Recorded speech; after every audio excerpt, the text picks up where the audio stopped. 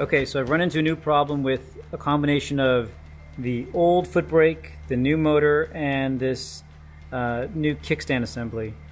So I just showed how I got this to fit with just enough clearance. And I thought everything was going to be fine because, again, I like this kickstand and how it keeps the bike perfectly centered. The problem that I just ran into, though, as I'm trying to install the brake lever, is that the way that this foot peg comes straight, the highest that this lever can go has this lever canted pretty much as forward as it's going to go. What I need is for this to be a little higher, so this can start up here, so that can be there, so that the travel can be long enough to pull the brake rod for the rear.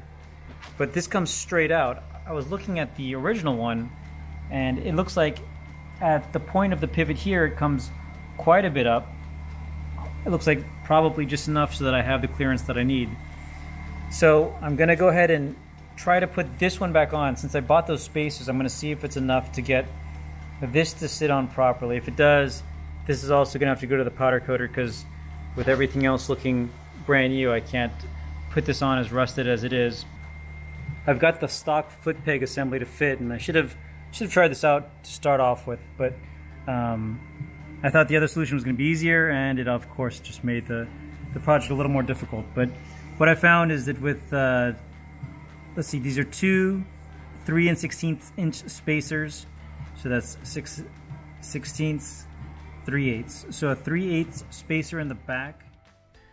The 3D printer comes in handy because I have a washer that's really thin for the key ignition, but I need something that's about 3.5 millimeters thick to properly fit in the frame. So I use Tinkercad to draw that plastic washer. I use Ultimaker Cura to slice that washer.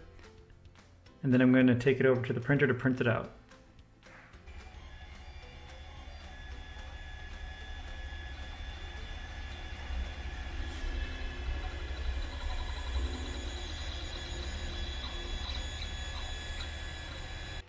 Since it was so small, it only took 11 minutes and the washer is ready. So the fitment is pretty good, but it's not perfect because it tapers out a little more on the edge here. So I need to, I don't know, about one extra, maybe 1/2 mil of diameter will be perfect. So I'm going to make that adjustment in Tinkercad, slice it, and then get it back to the printer, and hopefully have the spacer that I need to get the ignition installed. Here's the second print with the size adjustment, and I'm also using a carbon fiber infused PLA, and also with a much higher fill rate, so that this should actually be physically pretty strong. It shouldn't have any actual real tensions on it, but for a part that's going to be on inside the bike for probably the rest of its life, might as well make it as strong as I can. Here's the final product in the carbon fiber infused PLA. The fitment diameter wise is perfect, and again, it was built to be a little bit stronger. Here's the key cylinder fit after we installed the PLA carbon fiber washer. You can see now that, hopefully that's in focus, you can see how almost perfectly flush the outer lock ring is with the cylinder itself.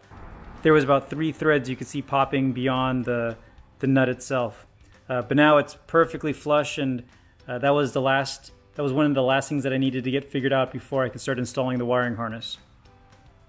I also got the reproduction stickers back on. The company that I got these from is called Speed and Sport Vintage. Their website is speedandsportreproduction.com, but I doubt you're going to find a more realistic reproduction sticker. I was actually looking at some pictures. The original one actually has this back part filled with yellow, which honestly I prefer to be able to see the red behind it, particularly now with the powder coating and how sharp the paint looks. I spent a lot of time making sure that I got those aligned as best as I could, and I really like the way that it looks. I got some more of the handlebar controls set up. So I got the grip on here. This was pretty inexpensive, I think only about $10 eBay find that has the horn button, the turn signals, and high and low beam. And then this clutch lever, it doesn't perfectly match the brake lever, but it's pretty close. Since this Life and Motor has the 1 down, 3 up clutch transmission, which I prefer over the semi-automatic transmission that the original CT70 engine came with. I'm going to change the sprocket drive gear. The stock one that comes with the Lifen is a 14, and I'm going to replace it with a 16 tooth sprocket to have a better ratio to my rear 35 tooth rear drive gear. I had originally purchased another sprocket gear that was designed for the Lifen motor, but apparently has a different diameter here, so hopefully this is the right one. I'll get this put on, and then I'll get the chain put on and figure out how this new tensioner system works. I think it's just a matter of spreading these nuts out and it'll push it this way to tighten, but we'll get that figured out here in a minute. So there were just 3 bolts holding the engine housing cover on, and then there's 2 10mm bolts. I'm going to have to put the bike in gear though. I need to put a gear, and I need to add a gear lever so that I can, because currently it's spinning. Okay, I popped it into first, pulled out the 2 10mm bolts. It has this retaining clip that's timed before it can come off. And then the original gear. Hopefully this fits. Oh man, it doesn't. Okay, now I have the right size sprocket gear.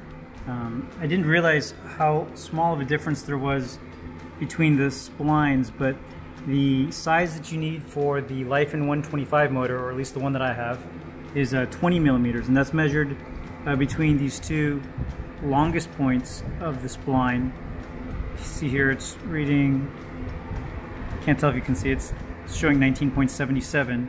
I believe the one that I mistakenly purchased was 17mm, and that was obviously too small. Sorry for the loud fan noise. I have cool air blowing in from the house.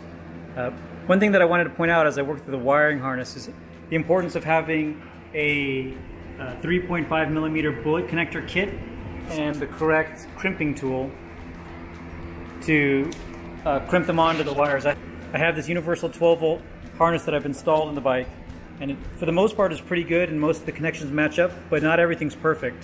For instance, the kill switch on my throttle went into a clip that didn't match the leads on the throttle kill, so I just added the bullet connectors to both sides so that it would fit easily. And here on the engine harness, the lead coming out from the harness is male, and the lead coming from the motor is male, both of these being the ground leads. So that's obviously not going to work. So I'm going to go ahead and just cut off the male lead here, replace it with a female lead, and have it mated up. So I'm going to take this male lead, take the plastic piece off,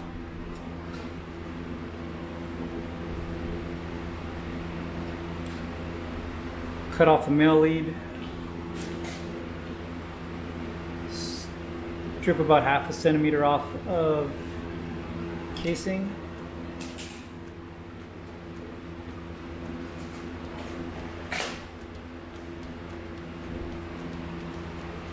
put on the rubber cover,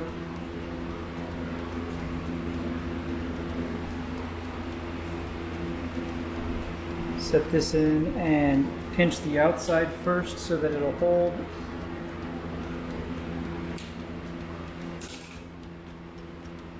And then use the crimping tool.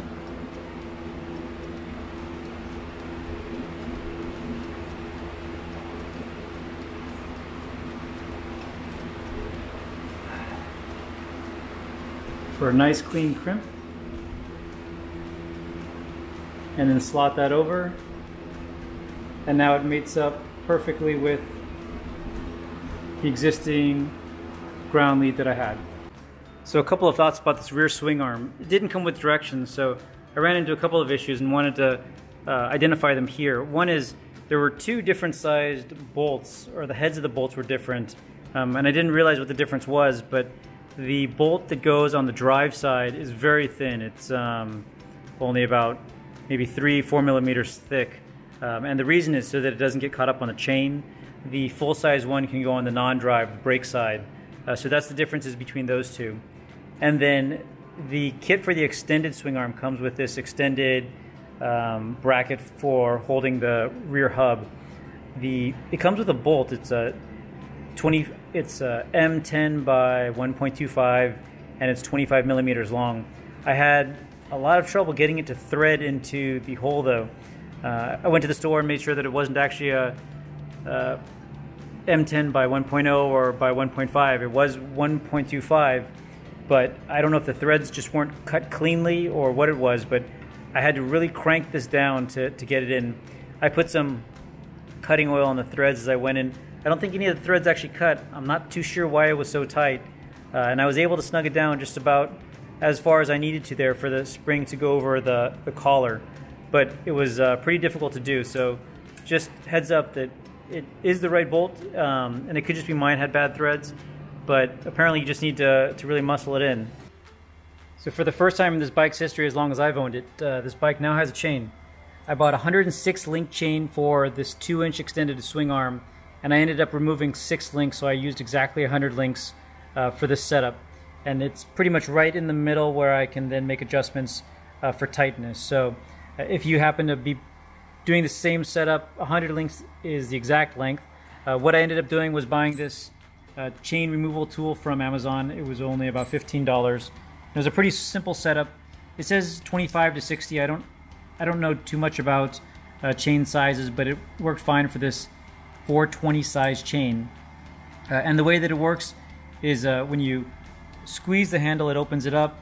You grab it at one of these links, and then you can see that as you turn this top handle, the pin moves down. Let's see if I can do it with 2 hands.